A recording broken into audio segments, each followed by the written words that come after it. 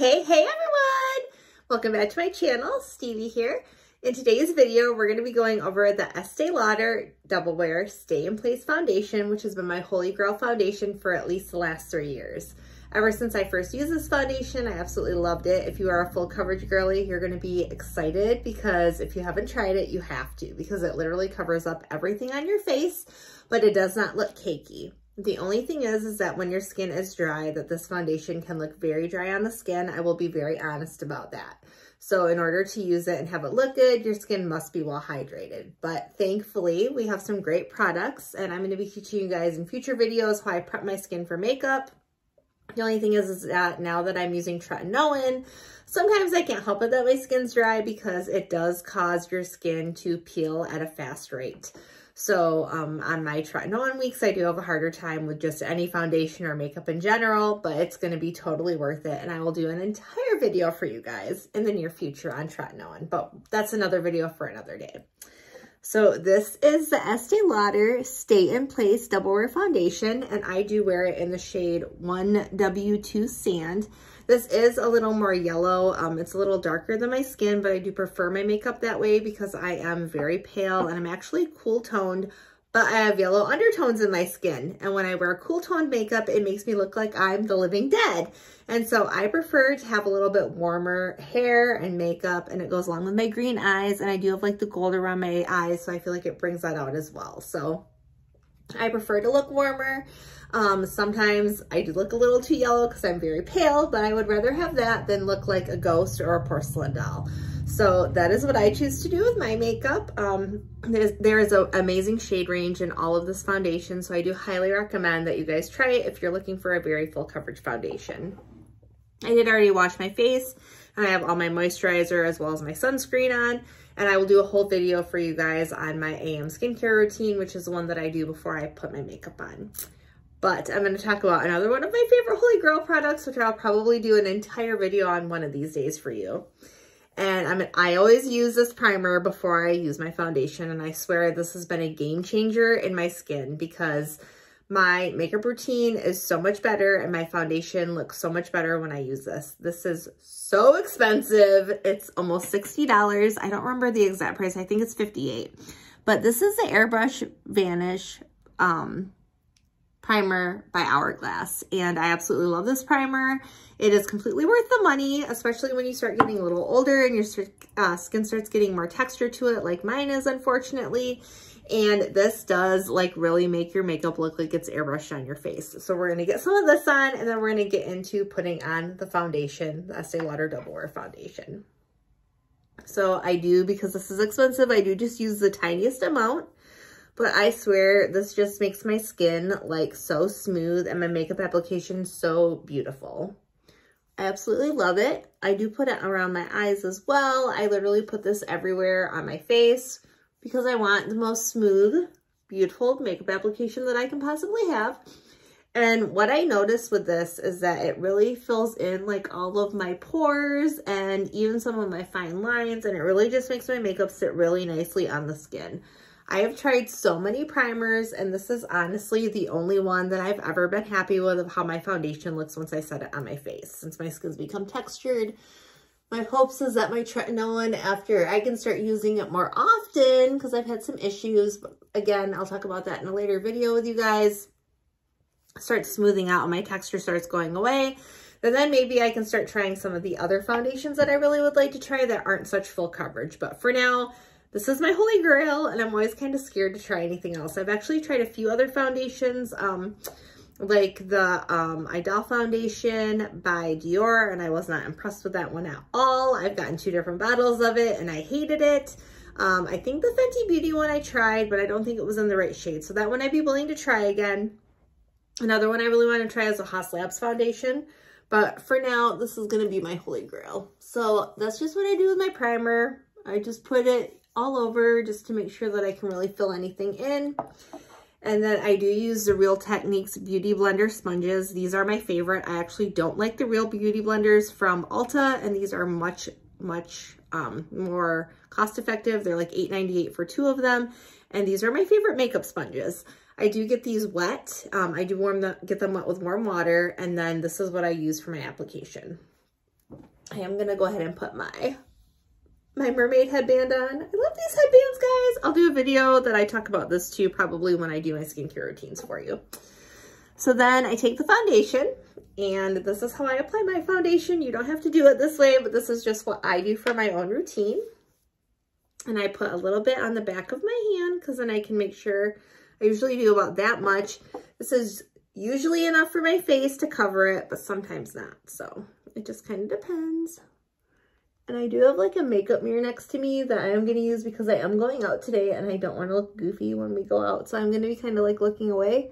But I literally just put a little bit of this on and I just kind of pat it into my skin. And this is what gives it that like airbrush effect. I don't know if you guys can see, but I do have some hyperpigmentation spots and some scarring as well. And you can see like the redness is going away. Like this literally just goes on so nicely and it just covers up everything.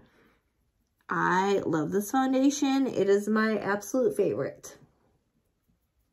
I feel like no matter what, like I'm never disappointed unless my skin's really dry, which usually that's just my own fault because I'm not using the right products or again, because of my tretinoin. So other than that, I really have no complaints about this foundation. For a while, it was looking really horrible on my skin, but I was going through a lot of hormonal issues and I was not using the proper things, I don't think, for my face, and I was overly drying out my skin. And that is why I switched from using acne products because my skin is more mature now because I am almost 40. So I switched from using all of the drying like salicylic acids and stuff to using a moisturizing cleanser and using way better moisturizers. And since I did that and I really started prepping my face a lot better and then using the Hourglass primer, it's been a huge game changer in how my makeup comes out. And I'm really, really happy with it. Very, very happy with it. So that's just my little 2 cents there for what I like.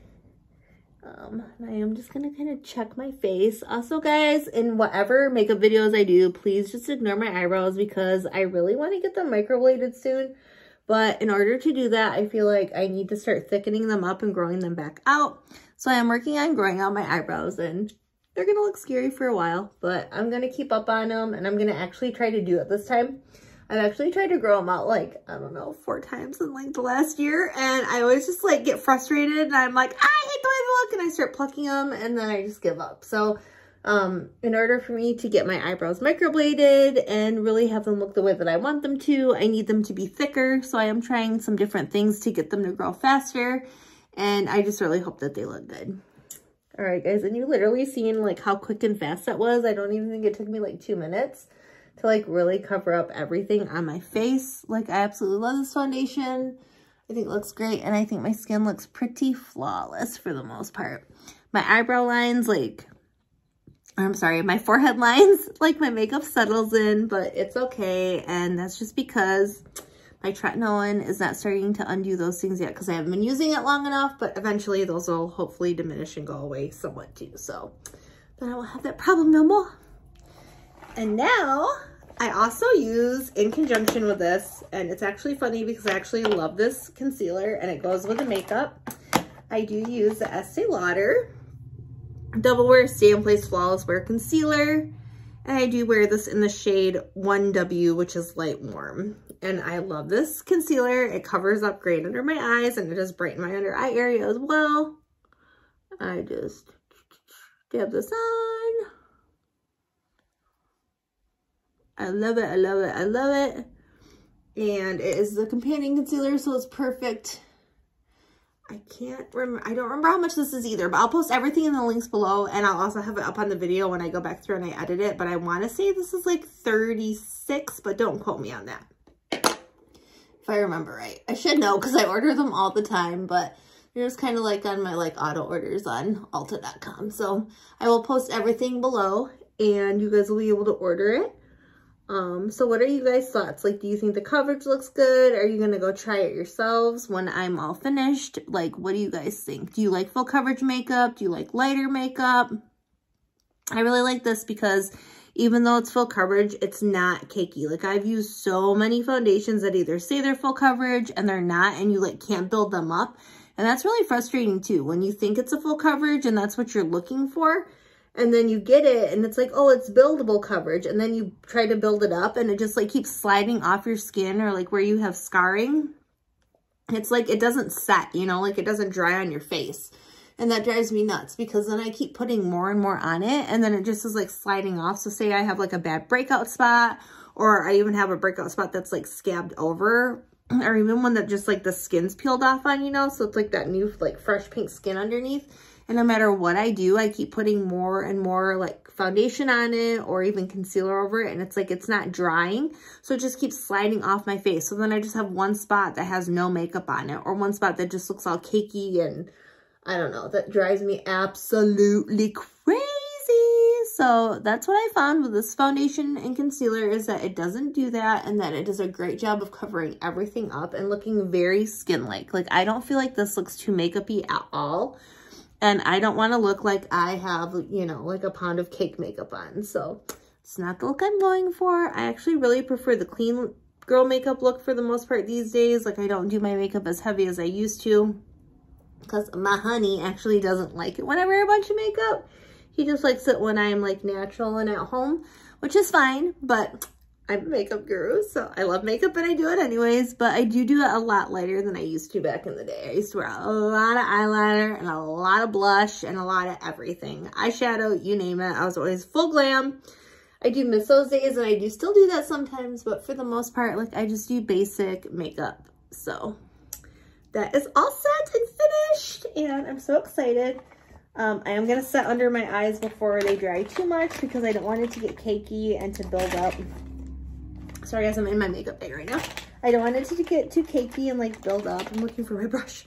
And I am going to set it with my other Holy Grail product, which is my Laura Mercier Under Eye Brightening Powder. I've talked about this before. I love this powder. It's like my absolute favorite. I do order it every time that I run out of it. And it does last me for a really long time. So I don't order it more than probably once a year, but I do use this all the time. I love the way it sets my under eye, and I love how it just slightly brightens it. It doesn't make it too bright, and I actually think that it just looks great for me since I do have the dark circles under my eyes. And I do have like kind of like, even though I think it's getting better from the tretinoin, I do have like an orange like cast that goes around my eyes. I don't know what it's from. I think it might be a vitamin deficiency. But I'm healing and fixing that right now too, which might be why it's appearing brighter as well. So we shall see. We shall see. So guys, let me know in the comments below, like, are you going to try any of the things that I've listed today and talked about? What are your concerns with your makeup that I can do videos about? Like, do you guys have any products you would like me to review? Please let me know in the comments below, because I really would love to hear what you guys have to say. And of course, I'll take all your suggestions to heart. And I always appreciate the video recommendations because it does help me with my channel, and it helps me provide you guys with what you want to see as well. So, and plus it helps me get new makeup and try new makeup products, which is what I love to do. So I'm super excited about that. I'm not going to make you guys sit here with me because this is not a get ready with me video. I will do one of those in the future, but I just wanted to talk to you all today about the Double Wear foundation. I do love this foundation. It's so beautiful.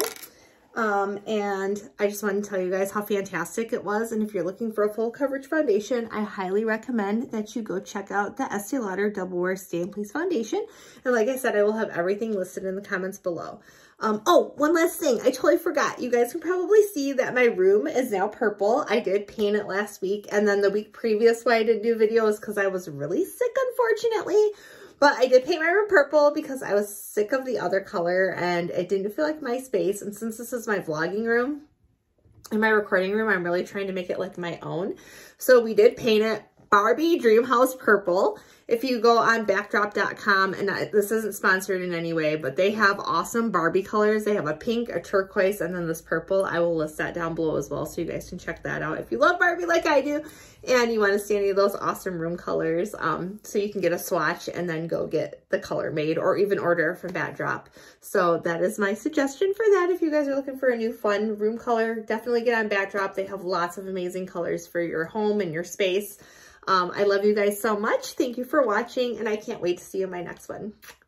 Love you. Bye.